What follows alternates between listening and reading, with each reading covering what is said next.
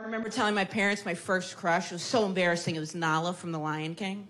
Yeah, I love Nala, but small town, internalized homophobia. I was so worried. I was like, oh no, I like Nala, not Simba. Simba's the boy.